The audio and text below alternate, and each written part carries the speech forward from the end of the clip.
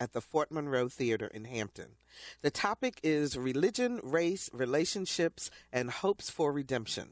The town hall is free and it's open to everyone, but we do need you to register. So please go to whro.org/talkaboutrace to sign up. So that is Tuesday, April the 5th from 6 until 8 p.m. It is the last of our series of town hall meetings and our Race Let's Talk About It initiative. We sure hope that we will see you there.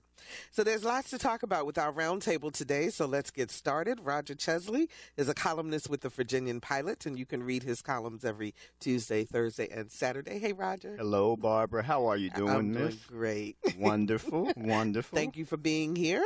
Carol Pretlow is a political science professor at Norfolk State University. Hi, Carol. Hi, Barbara. How's spring break? Wonderful. Bill Thomas is our community activist, just flew in from D.C. Hey, Bill. Good. How are you? I'm doing great. Everything going well? Life is beautiful. Life is beautiful. That's wonderful. And Wil LaVeist is a journalist, author, and talk show host, and you can hear his show every Wednesday on Hampton University Radio, WHRO FM. He's joining us by phone right now and hopefully momentarily in the studio, right, Will? Yes, in about 1 minute, I'll be glad to see your wonderful face. Isn't technology fabulous? We really appreciate that. All right, let's get started, guys. By the way, we are going to have a very civil conversation and be polite to each other, even though we're talking about some issues that cause people to become excited. You mean there'll be no discussion of hand size today? There will be no discussion. Oh, okay. All right. Ben Carson this morning endorsed Donald Trump for president. He's the latest of several endorsements of Trump by African Americans, including the brother of slain civil rights activist Medgar Evers. Let's take a listen. Your support of him is raising a lot of eyebrows. Why did you decide to endorse Donald Trump?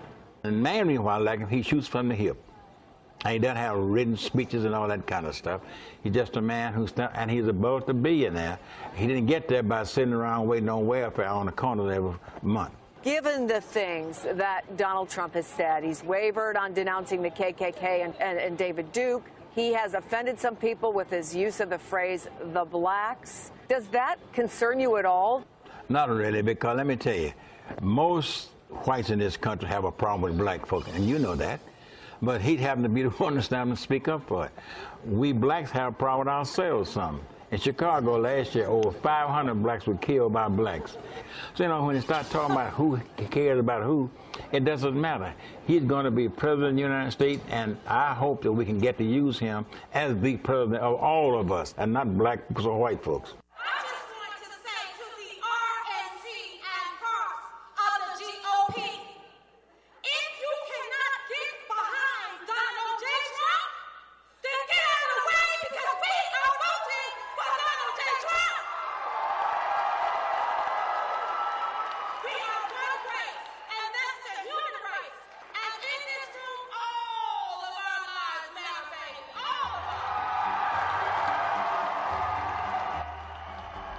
How did he win you over if you guys used to vote Democrat? What was it about Trump that lured you in? Were you fans of his before he started running? When he announced he was running for president, I was watching CNN. I called Silk. I said, Silk, cut the TV on, girl. Donald is announcing he's running for president. And I did.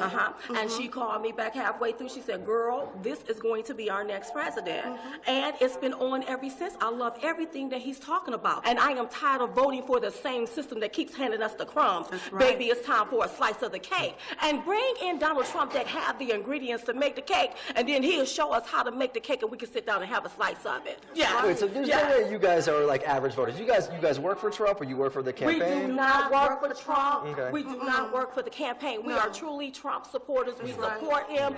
Everything that he say, we love. Yes. We are voting for him, baby. That's what we're going to be doing. Okay, that was Charles Evers, the first soundbite we heard, and then Silk and Diamond, who have been going around the country in support of Donald Trump. Now, juxtapose that against the yesterday or earlier this week, an African-American protester at a Trump rally who was sucker punched, quote unquote, by a white Trump supporter. There's no need to put quotes around that. He was sucker punched. And the protester was arrested. Now, granted, the supporter was arrested the next day, but Roger, your reaction to both of these? Well, first of all, you're always going to have at least some black support for Republican presidential candidates, and I think it would probably be more if there was more that the Republican Party, the titular head of the Republican Party in terms of the nominee, was actually offering to a broad swath of African-American voters. I just wanted to double-check, so before I came here, I looked at factcheck.org. The latest polls among African-Americans show that between 4 to 12% are likely to vote for Trump if he's presumably going to be the GOP nominee. So there's that, but that's right in line with most presidential elections in this country. It's not a huge difference. You saw an outsized number of African Americans voting for Barack Obama in 2008 and 2012, so that might skew those latest elections, but historically, that's right around where we'd be. So you're going to have some African Americans who are going to back them. The overwhelming majority aren't. They're going to go for the Democrats as they have in past years. Mm-hmm. Bill? The Trump situation in my face of looking at things is very simple. It's not Trump. People are just tired of the establishment, both Democrats and Republicans. After 50 years, nothing have changed. In fact, in the last 12 years, African-American communities have suffered horribly. High unemployment, non-support of historically black colleges and universities, no jobs. Jobs are going to other places. So I think people are just tired of both Democrats and Republicans not listening. And I think when you have a primary in a state that has open voting, Trump wins with bigger margins because Democrats are crossing over. But what has Trump said that would make African Americans in particular feel that he would support the kinds of things that you talked about in terms of making a difference? Trump is a businessman. And in my judgment, I would rather deal with a businessman than these politicians that just constantly deceive us. I'm just getting back from the Virginia General Assembly, and we had asked for money to help save black lives. Instead of giving us money, they cut us. Instead of having a black judge on the Supreme Court, they got a white judge from someplace in Southwest Virginia. I mean, Democrats and Republicans are not listening. I think Governor McAuliffe is a good, decent man, and he's a businessman, but he thrived on black votes. He only got 36 to 37% of the white votes. But the reciprocity in terms of money coming to help save Portsmouth and get rid of those tolls altogether, which is driving their plight, are trying to. Cancer is an epidemic in Virginia for everybody. For the African American community, black men like us here have 70% chance of dying from cancer than a white man. Women, black women, I mean, I'm just telling you, and the goal. But again, back to my question, what is Trump saying? He's a businessman. That makes people think he's saying he's going to do something different. It's not Trump. It's just not the same old doing thing. Something different. Yes, Roger. It's amazing to me this love for this quasi-politician who is among the 1%, who had many advantages before in his upbringing and in his life, and who has been shown to do. He'll say anything off the top of his head without a whole lot of programs or policies that will back up that he'll do what he says to do. You know, it's a lot different being a businessman where you can pick and choose those things that you want to deal with, as opposed to being the president, being a governor, where you're going to have to deal with situations that often don't necessarily have a good choice to it. Now, if you're a businessman, you can walk away. As president, as governor, as politicians, you can't do that. A lot of things the government deals with are those things that nobody else wants to. Look at the situation that we're dealing with in Flint right now with the whole issue in Flint, Michigan, with the whole, situation with water. Businessman would turn his back on that because there's no good outcome for it. No ROI. You have to deal with that if you're the governor. You have to deal with that as a president. You're going to have all sorts of situations that you can't just bluster your way through. And to the fact that this man has never held political office, it just astounds me that he has gained so much support from people. Carol, as a political scientist, what do you see going on? Well, I see the same thing that Roger sees, and in addition to that he would have to deal with the legislature, and that would be the assumption, I guess, on his part, is that Republicans will remain in control of both houses. That's debatable, because if they don't remain in control of both houses, that even if he is the president, they can act as a check on him. The other thing that bothers me is that when you ask him specifics, how is this going to be done, and what ways, he spins that usual talking points that he uses, and he doesn't come up with specifics. So I think I'm not criticizing the people who do want to support him, but I think they need to ask for specifics. Will, Medgar Evers' brother, is supporting Donald Trump. What do you think Medgar Evers would be saying right about now? What Medgar Evers would be saying? I don't know. I tend to agree with Bill on this and a lot of the other political scientists, and have been looking at this and analyzing it and saying that in a lot of ways it's an extension of the Great Depression, which happened under a establishment Republican administration. You had the Tea Party movement that came out of that, in response to that. And on the other side, you have the Occupy Wall Street movement. That's who Bernie Sanders is talking to. Trump is talking to the Tea Party movement. Both sides actually have very similar concerns, very similar issues. And so this is really an outgrowth of it. You look at someone like Rubio and Cruz, came out of the Tea Party movement. Now they're looked upon as establishment. People see that, and they see these two in particular, we put them in there to actually make a difference. This is what was seen on the right. They haven't made a difference. Now they're looked upon as establishment. So what does that message say? It says that you keep voting for these politicians, as Bill is just saying, you're not going to get anything different. And so now Democrats have a big problem on their hands. The candidate that they're putting forth is consummate politician going back, way back into time. So you want to go back to the future is the message that is coming from the Republicans on the other side. They have a big problem with Hillary Clinton, who's a flawed candidate, right? And yes, it's an opportunity to put the first woman, make the first woman president. But at the same time, it's curious that a lot of women are also going for Bernie Sanders. Why? They're saying, we have confidence there's going to be a woman president at some point. But is Hillary Clinton the one? Were you all surprised at the Michigan turnout, speaking of the Democrats, Bill? No, I'm not. And Will and I are going to be in agreement on this. It's on both sides. After 50 years, and just specifically to the black community, what has changed? Democrats are Republicans. They make promises, they don't listen, and it extends right down there in Richmond. Our politicians will come back to Hampton Roads with no fundable programs for our institutions. None. Zero. Not taking care of the problem of that toll in Portsmouth. Not taking care of health care where Portsmouth leads the Commonwealth in cancer death and all other kinds of disparities. So is your point then that whatever happens on the national level is going to trickle down, or is already trickled down in terms of what's going on here in Virginia? People are sick and tired of it. And it's not, in my judgment, D's and R's anymore. Nothing. My children, I hate to make it personally, can't find a job in Virginia. They had to go to Ohio, Arizona, and Baltimore, which my son is a lawyer there. He's doing good. But I'm just saying there's nothing going on here. People are sick and tired. And if I didn't vote for Trump, I'd probably vote for Bernie Sanders.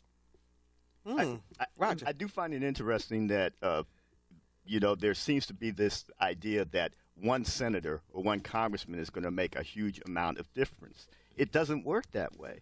And you know that you have to generate enough co-sponsors or supporters for legislation to get through. So, yes, you can send a couple of senators to Congress. You can send them in, but to make any substantive change, you have to get enough support from others. And if you are so hardened in your positions, and if you're being told by constituents, compromise is verboten, compromise is terrible, then, surely that's going to lead to the gridlock that we see. Mm-hmm. And even if you have, how things have to get done in the Senate, you usually have to get 60 votes to go forward. As long as the opposition party has at least 40 to 45 members, they can mess that up if they think there's something that's not in their interest, in their constituents' interest. So to think that there's going to be, and there's sort of a reason for that, so that there are checks and balances kind of built into the system. Mm-hmm. Now, I don't know that if you send different people, that's necessarily going to change the dynamics of that. But Roger, in the legislature. but how does that happen? That happens because of individuals, leaders can come, shake hands, influence, move people to action. FDR, President Lincoln, LBJ. Okay, so you need an individual who can generate that kind of goodwill, who can go and make deals and make relationships and get people to move and understand where this thing is going. This is how you come and you have a Margaret Thatcher. This is how you have a Martin Luther King. This is how you have a Fred Hampton. To go down a lower level in the community. You have individuals who are able to bring people together. Fred Hampton was making alliances with whites, hillbillies, and making alliances and saying, this is what we have in common. And this is the same kind of spirit that is regenerating again. And you think that Trump can be the conciliatory This is what he's saying. We don't know that, but this is what he's saying, and this is what the others are failing to do. Let me tell you something I saw in the debate yesterday, because I've already said Trump is a brilliant marketer. And he's a smart man. He couldn't have achieved the things he achieved if not. He did something in that debate when they asked about Social Security. Absolutely. He sat right there and he said, I'm not doing anything with it. He was talking directly. Now, if you're in Florida. We getting ready to come to Florida. 6 million. Exactly. You're in Florida. Yeah. You in your 70s. And you hearing that, and then you hearing this young whippersnapper saying, well, I'm not going to do anything to hurt my mother, but we've got to do something because it's not going to be solving. Then you hear the other young whippersnapper, he's 40, looking spry, saying a similar thing, and then you turn to this other guy who's a billionaire, who's around your age, and saying, essentially, I don't care what the know-nothing, do-nothing Congress does. When it comes on my desk, I'm not doing anything with it. Now, you tell me. You a senior citizen in Florida. Who you going to vote for? Bill? And I think the sentiment comes in the same way with Bernie Sanders, who I would never even think of even mentioning his name, but they're trying to say they're going to take the power and the funding away from Washington. Mm-hmm. They're going to take it away from the Wall Street people. They're going to take it away, these glad-handers that are all... Don't you still have the same issue on the Bernie Sanders side when people ask him, how are you going to pay for this? I think they like the ideas. But he is not saying anything different than what is actually happening. Okay. Because nothing is happening. And all these people with all these elegant floor speeches and all these proclamations and things, black community is, I don't know, what, 40 or 50% poor with average assets? I mean, we're going down. So what difference does it make what these liars are telling us? So we're doomed. Let's see what Courtney from Norfolk has to say. Hi, Courtney. You're on the air. Hi, Barbara. How are you guys today? Okay. How are you? Good. I'm actually being buzzed in at a perfect time because my question centers around, and full disclosure, I'm strongly leaning Bernie Sanders at this point in the election cycle. Mm-hmm. But I go through this moral struggle sometimes where I see and understand and absorb the talking points around Trump, meaning he has all these, great, I don't mean great as in good, but he has all these grandiose ideologies, and we ask him for specifics, how are you going to do this, and he spins. How do you guys not see that translating over to what Bernie says and how he's going to get things done? Because I don't like to feel hypocritical, but I can't help but notice the media headlines, and I'm trying to understand why people say that they're similar. Anybody who wants to take that?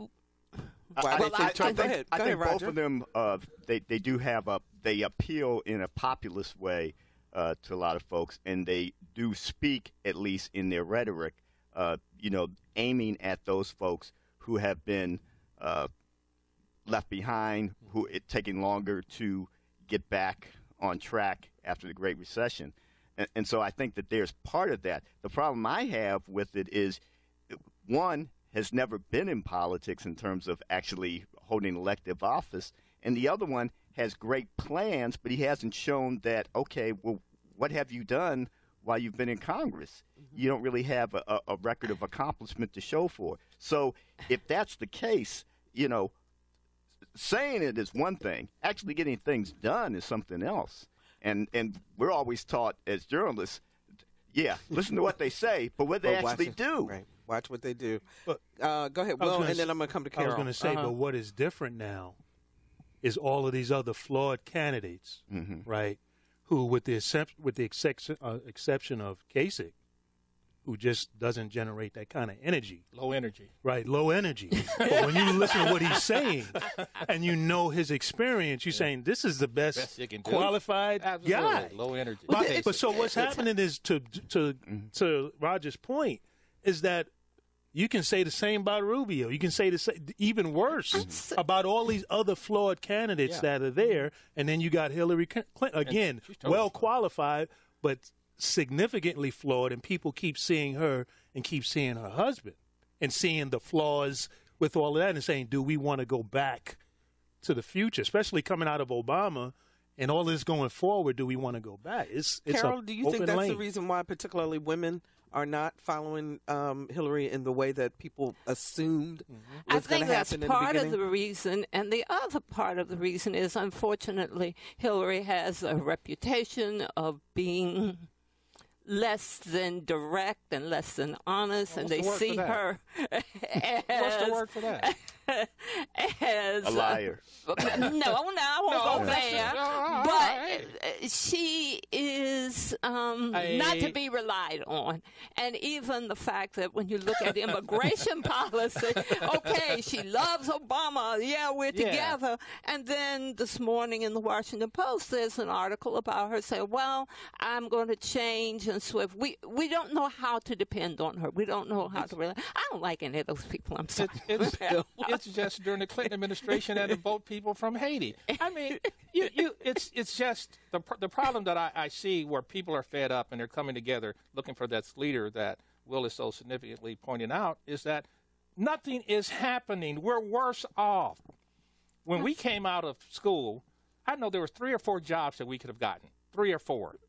People are coming out of school, graduating at the top of their class. They can't find a job, period. And and your thought is that one of these candidates is going to be able to make that happen. They're going to keep making the point.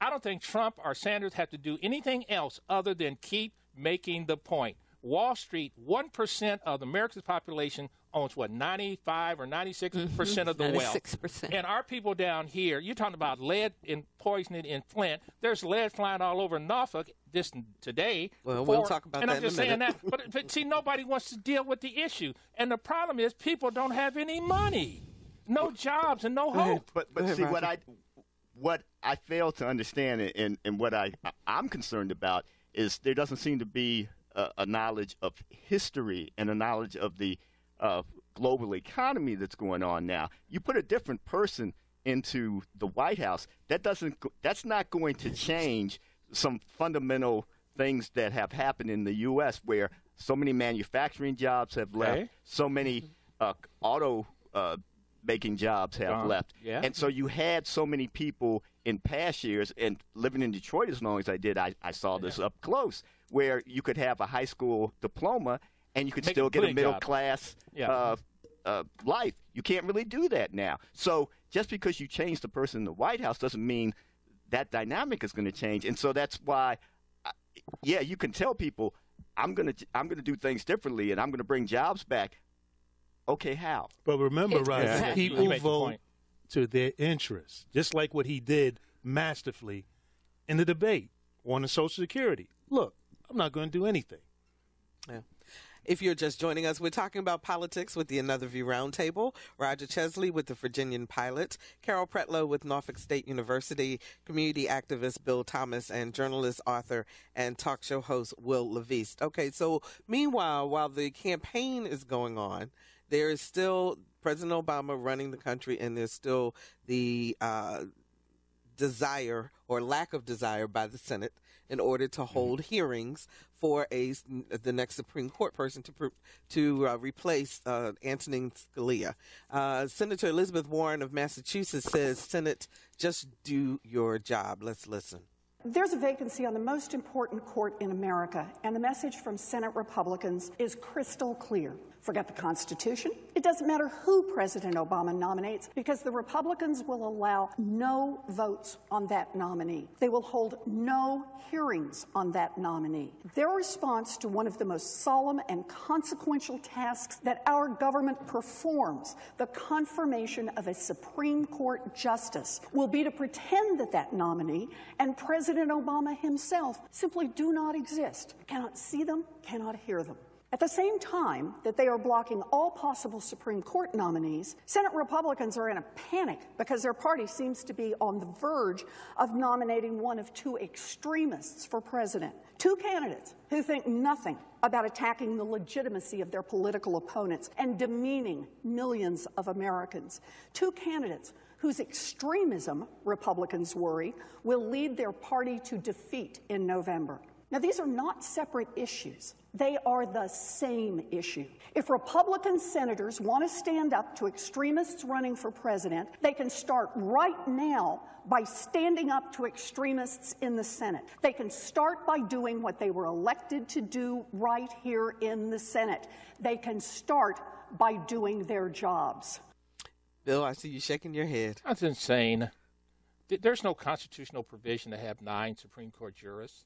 And what the Democrats did the same thing, and Joe Biden was one of the first ones doing the same thing. They had the same issue when they were in charge. The Supreme Court is not the problem.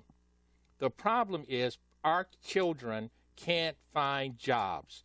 You look at every poll, the number one issue is economic development and job creation. And for her to demagogue this, and for the 33, and actually when you put Cruz together, that's got to be 65% of the people in the Republican Party that's supporting these extreme idiots. I guess they're stupid and ignorant. No, they're not. She is. I think people need to understand what happens if you have a tie in the Supreme Court. Do people understand what happens? What happens is nothing. What happens is the lower court. What happens is the current law. The current law remains what it is. Does not make a decision. Right. It means it remains what it is. Do people understand that? As she is saying, this is the Senate's job. People understand that this is what the president. We hired him here to do, and we know that underlying this is all about the disrespect and keeping the president from continuing to make an impact. Roger. And it's also, if the shoe were on the other foot, I feel pretty certain that Democrats would do the same to a Republican president as well. But it shows a lot about the dysfunction, the distrust, and the just desire for power among the folks in the Congress. You should not go a whole year and not have a 9th Supreme Court justice there. But, Senator Warren can say all she wants. It's going to fall on deaf ears for most of the Republicans in the Senate. I doubt it's really going to make a difference who President Obama, when he finally does nominate and sends a name forward. The Republicans have made clear they don't care, and they're going to do just exactly what they said they're going to do. They have. Our phones are lit up. Let's go to Sandy in Chesapeake. Hi, Sandy. You're on the air. Hi. Thank you so much for taking my call today. I do enjoy your show very much. Thank you. And just a quick aside, I would like to tell Roger, and I don't hear Vivian today, but I read their articles in the Virginian-Pilot. I even cut them out and save them to have talking points, and I appreciate having the opportunity to listen to them. Oh, Roger. I will forward that to my editor. Someone still reads the Pilot. Yes, I do, definitely. I'm really concerned. I always considered myself an independent, and until January 2009, when President Obama took the oath of office And we heard the leader of the Republican Party say that the number one job was for his party was not to find jobs for our citizens, not to get our country moving forward, but to be sure that Barack Obama was a one-term president. So I can listen to Bill pontificate all he wants about how he can think of even voting for Donald Trump. The whole idea is that the Republicans have crossed their arms and are holding their breath until there's a Republican in the White House. And I don't know whether it's Bernie Sanders or Secretary Clinton who will be in the White House next January, but are we going to get 4 more years of that? If there is, there won't be any jobs, there won't be any economy, there won't be clean water, there won't be anything, because that seems to be their number one position. Okay, and Sandy. I will listen to my comments off the air. I appreciate it. Thank you so much for the call. Well, let me figure out who to go to If first. Trump Go ahead. gets in there, the Republicans are all going to pass out. That would be against him. A cardiac arrest. Bill, what did you think of it since she called you out specifically? Well, she can call me out all she wants, and I voted for President Obama, not because he was black. That has a lot to do with it, but he was the best candidate. He was going to get us out of the war, which I wanted to do. He was going to get us out of this craziness that these one percenters in Wall Street had gotten us into. I don't like the way he did it, where the country was getting ready to just evaporate. So I give him credit for that. What I am here now is that our country is not safe. Our children are not being educated in these public schools, so they'll never find any kind of jobs. And the violence in our community is just abhorrent. So nothing has changed, and nothing has changed for black people because it's not about race anymore. It's about class. Expand on that a little bit. Anymore? The black folks Really? that have an education, that were raised in a good family, are doing just fine. Just fine. Okay, I understand what you're saying. Brian joins us from Virginia Beach. Hi, Brian. You're on the air. Yes, Barbara. It seems like the gentleman didn't listen to a word that last caller said. I mean, that's right. This is the party of note. They're not agreeing to anything because they don't want President Obama to do anything more for this country. You know, it seems like they have amnesia and they don't remember just what he was handed. One of the things that I really wanted to bring up, though, is one of the ladies that was talking about Hillary Clinton not being very honest. And another gentleman had said that he checked PolitiFact, I believe, before he went on the air. And if she were to check PolitiFact, she would find that about 70% of everything Donald Trump says is a lie. And for her to say that Hillary Clinton is not qualified because she's not very honest, I mean, Donald Trump will say anything. Okay, Brian, let me let Carol clarify what she said, because I don't believe that she actually stated that she was not qualified. But let's let Carol answer. Go ahead, Carol. No, I did not say that she was not qualified, because obviously she has been in the Senate, she's been Secretary of State, she's been First Lady, and her background, even while she was in law school in terms of political involvement, is extensive. What I was saying is that she has a reliability issue, and that is we focus in on one thing and then she changes the dynamics, and to a large extent she is viewed as untrustworthy. That is what I said. Okay. Lisa, do we have another line? There we go. Anita from Chesapeake joins us. Hi, Anita. You're on the air. Hi. Thanks for taking my call. I have 2 comments. One comment is I have not heard either locally or nationally anyone bring up the idea of term limits. We have 3-pronged government, and for the last 8 years we have been held hostage by the Republicans in the Senate. So I would like to hear your thoughts on that. And the next point is, at what point do you think Donald Trump is going to be able to bring jobs back to America? He is a part of the problem why the jobs are overseas. I'd just like to hear your comments. All right. Thanks so much, Anita. I think on term limits, Will? I think your ultimate term limit is to vote somebody out of office. The deal with Congress and how things work a lot of times is that by seniority is where you get on certain committees and you get in position to really have influence. So if you just put term limits on someone, they really never learn the job. They really never get a sense of what's going on. And what happens is the people who are like in administrative type positions or the lobbyists or people who don't have term limits but have influence gain even more influence. So your ultimate term limit is to vote somebody out of office. When it comes to jobs and bringing jobs back to America, as Roger was alluding to earlier, that's a very complex system that's involved that, again, it takes a leader who has to work with several people, businesses, people in Congress, get policies passed and all of that to be able to make that happen. He's not Emperor. He's not Emperor Trump. Well, I was going to say, so do you think that that's part of the appeal then of Trump, though, because he boils things down to just Basics. the point as opposed to, but behind all of that is a lot of stuff that has to happen. But he's a deal maker. And government doesn't create jobs. Government doesn't create jobs. It creates an environment to create jobs. And I would have thought Mr. Trump would have been very, very instrumental in looking at making government more efficient. Congress gets all our bills get increased 8% annually. They're talking about saving money from the government. Just cut that off. 0 increases.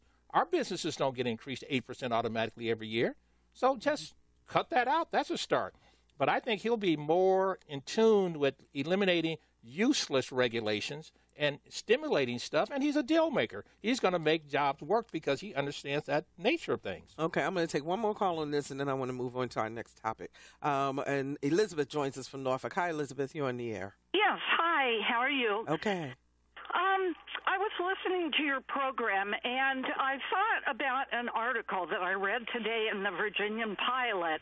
It's an op-ed by Andre Oppenheimer, who's a Latin American correspondent for the Miami Herald. Anyway, he's comparing Trump to Hoover. And apparently when Hoover was in, he wanted to do the same thing. He wanted to have foreign governments pay more import duties for things that came into the U.S. And Trump was talking about that last night on the television debate. And what happened with Hoover was he put in higher tariffs on imports. It was the Smoot-Hawley Tariff Act, and it raised import duties to record highs. But that led other countries to retaliate, raising their own tariffs on U.S. goods. And the ensuing trade war led to a 66% drop in international trade between 1929 and 34, and it was a major cause of the Great Depression. So I don't trust this businessman. He's just out for himself. And I would much rather have somebody who knew what they were doing in government than a businessman. Anyway, it was in today's paper, and I'll let you go. Okay, thank you so much, Elizabeth. Go ahead. She Will. raises a very important point, but also undergirds Trump's appeal. I remember CNN did something on the businessmen who became presidents and what their records were. Hoover was one. The other one is George Bush. George Bush, the second one, used to be a businessman, oil, also owner of the Texas Rangers. Both of them did very poorly, right? So they were making a point that being a businessman does not correlate and equate over to being a politician, right? No, now Bill doesn't agree with you anymore. But the bottom line is all of what she just broke down. And when Bill talks about failing education system, the people who are voting for Trump and who have been out of the system and are coming in, they're not processing any of all of what she just said, which is all true and legit. And that's the appeal. That's the appeal. Go ahead, Roger. Hold on. 1 second. I was going to change topics, but our phones are just lit up, so we're going to continue. So go ahead, Roger. Two quick points. One, when you talk about things we get from overseas, things we send overseas, yes, there are these trade imbalances, but a lot of Americans like the cheap products that are made overseas and then come flooding our way. And then you have other countries where we would like to be more of a player in getting our products in, China specifically, and they're not making it easy to do that. I don't know that you can have, just because you change the person who sits in the White House, that's necessarily going to change. And the other quick thing I'll mention is, at one time we had strong unions in this country. And when we had strong unions, that also in the non-union shops, it tended to raise the pay in those shops too, to try to be a check on what the unions were making.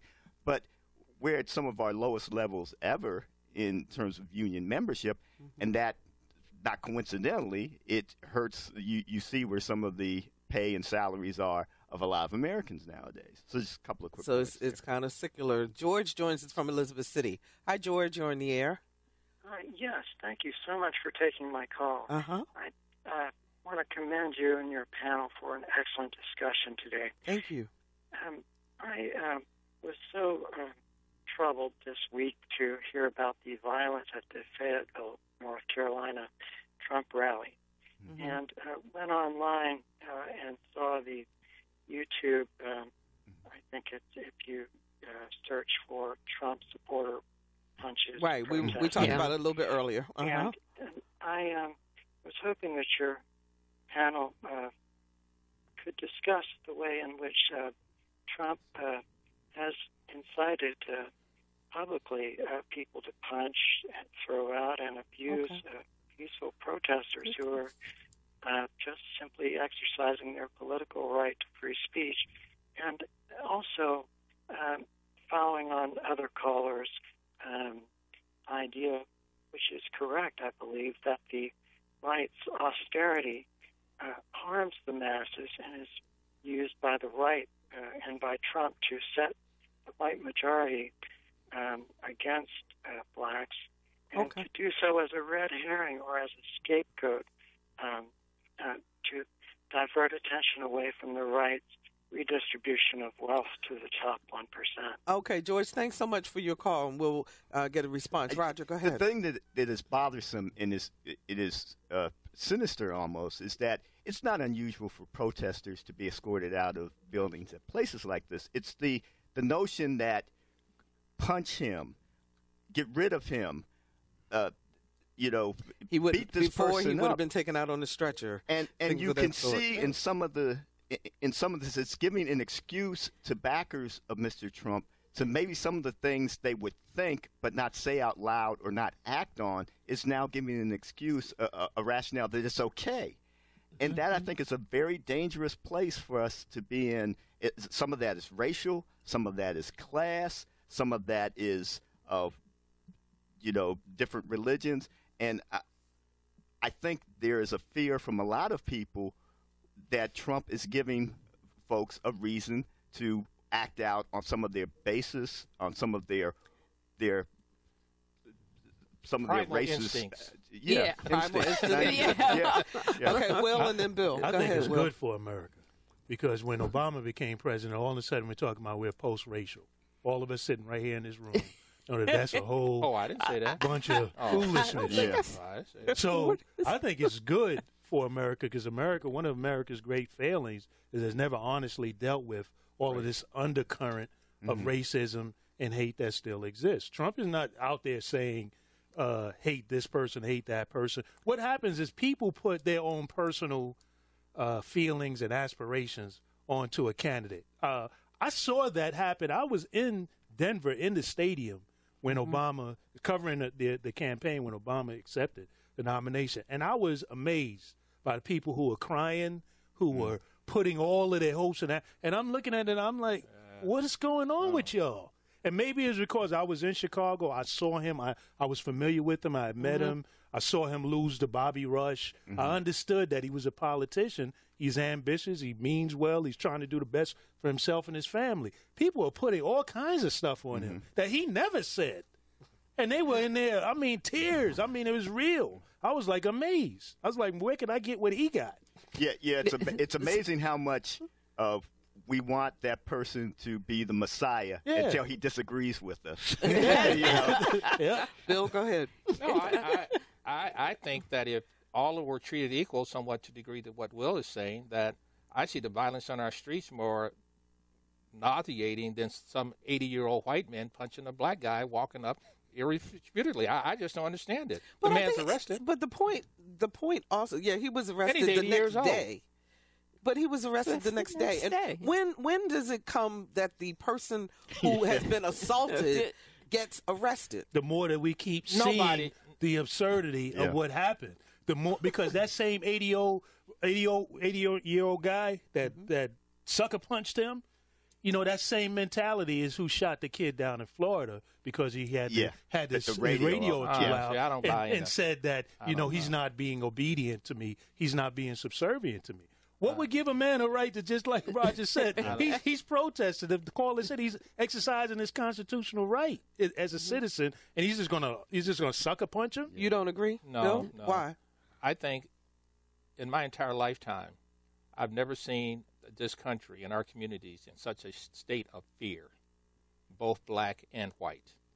Fear of Where were you in the 70s? We fought against. We did active stuff. We weren't afraid of it.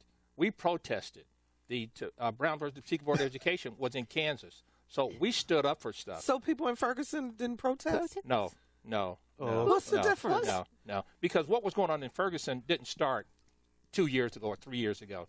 It started 50 years ago, and Ferguson is a product of that.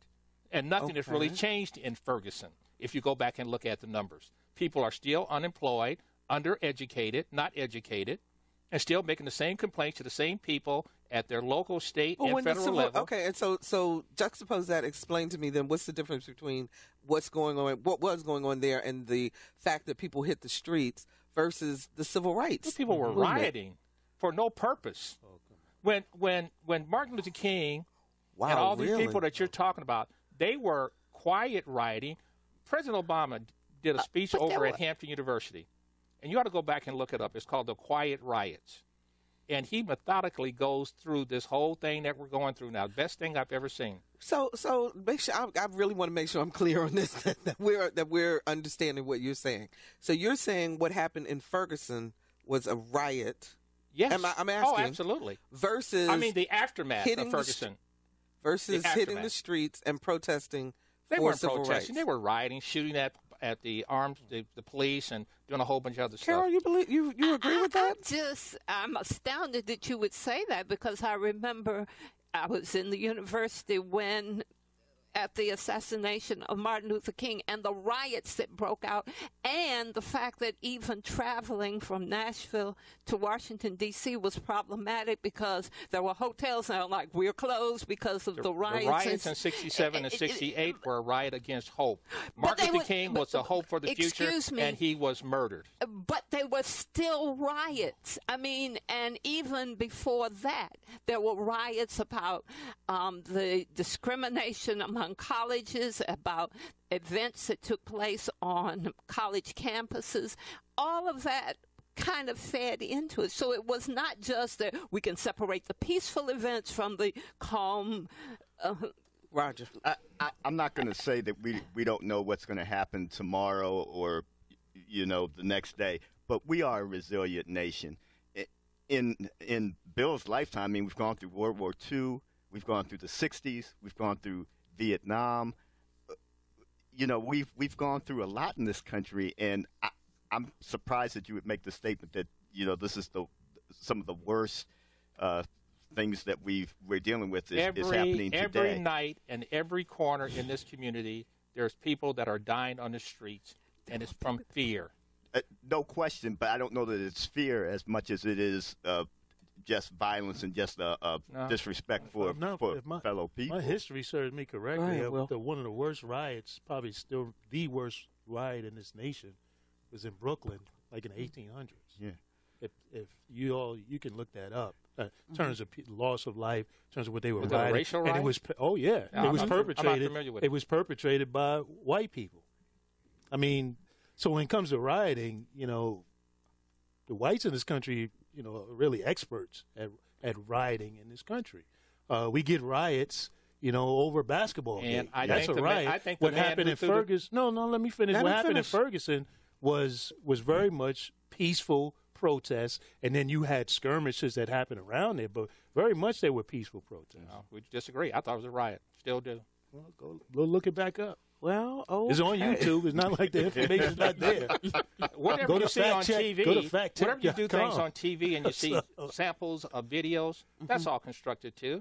So I got a right to my opinion, and I thought it was a riot. Okay. And and if people were really interested in changing Ferguson, which they really aren't, the schools are still doing poorly. The kids aren't doing what they should be doing, and so it's a quiet riot that has no end in a cycle. I've got about a minute left.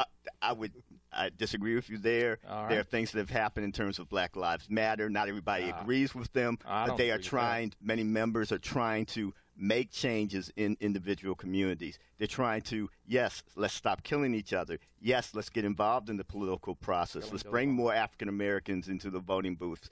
And these things might not happen all at once, but some of the problems that have been germinating for and been around here have been around for decades. So it takes time to fight back against that. Okay. 360 years. All right. Well, with that roundtable, we are out of time.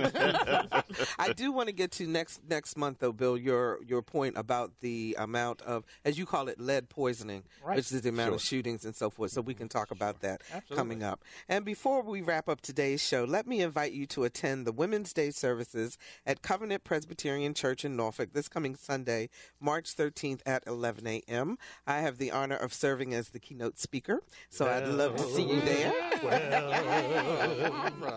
For more information, dial 757-623-1875. And no, I'm not Presbyterian, but they asked me to speak anyway. Next week, you gotta be Hooper. Did you speak? You guys.